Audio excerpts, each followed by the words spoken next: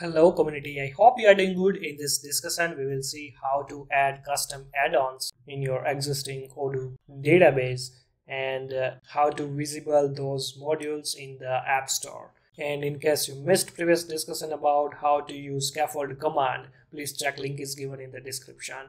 And if you want to learn more about Odoo, you can visit the Weblearns channel. Under the home screen you can see Odoo 17 development tutorial is here, and this is the main playlist of the Odoo 17.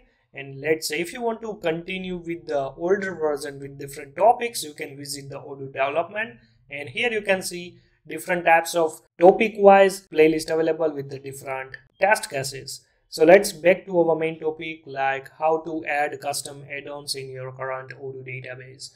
And guys, if you didn't subscribe this channel, please subscribe, it will help me a lot. So here, if you remember last time we created copy cell, copy school, right?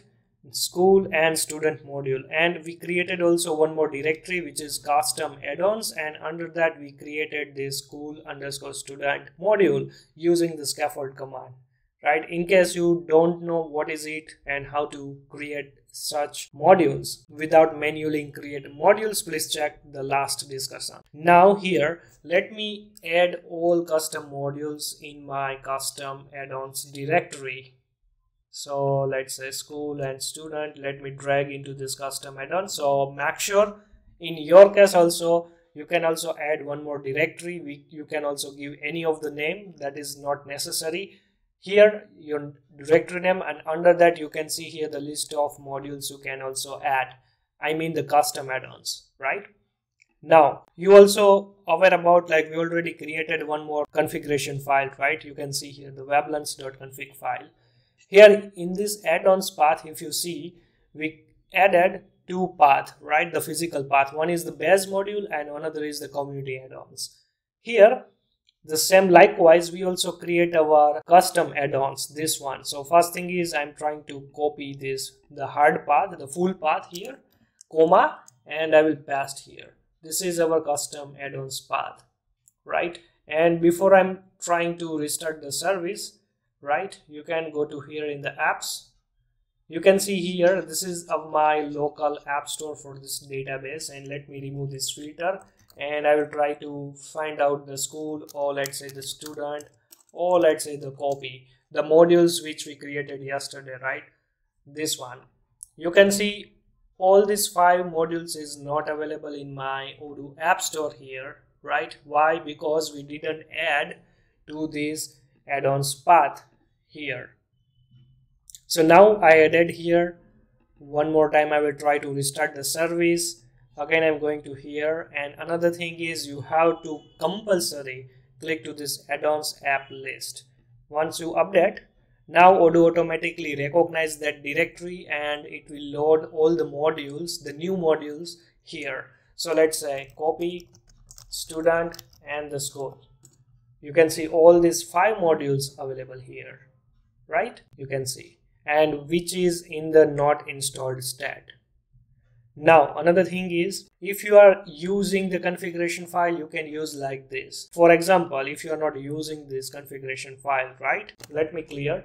So might be there is a chance. So here you can see Python odoo-bin. You are using this command in the terminal to active the Odoo service, right? So here you have to do one thing, add-ons path, and here you can use add-ons.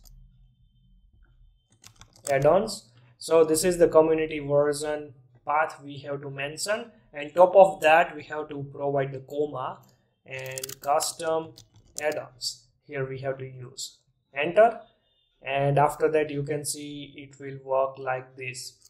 Right now you can see by default port number it's tag 8069, and if you observe here I'm using here 8099. So I will try to use the same add-ons path, right? But top of that I'm using also the configuration files like this. It is also fine.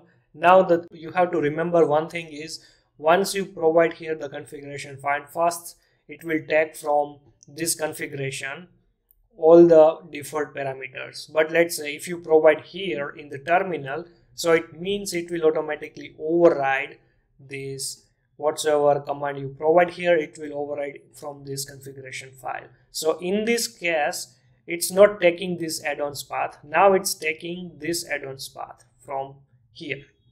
Okay, so now I'm trying to refresh the screen, copy, and now you can see here it's working fine, right? So this is the main purpose here. And another thing is you can see all these modules, right? Let's say copy student and school.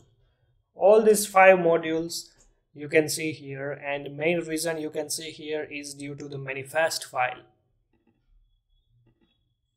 right? You can see here. So this manifest file, all the informations you can see, everything is visible here in these modules. Okay, so here you can see it's visible in the Odoo database, this all our custom apps, right? Here, let's say I will try to install this student module. Once I click here, it will automatically install this module, and once this installed successfully, it will redirect to the first menu, right, which is the discuss menu. Again, I'm going to here apps. I'm using the, let's say, the student, right? And you can also uninstall this module or upgrade this module. If you upgrade this module, so what it means, like whatsoever you change the code in this particular module, it will automatically update the module. And let's say if you don't want to use this module, just click to 3 dot and uninstall this module. Let's say here,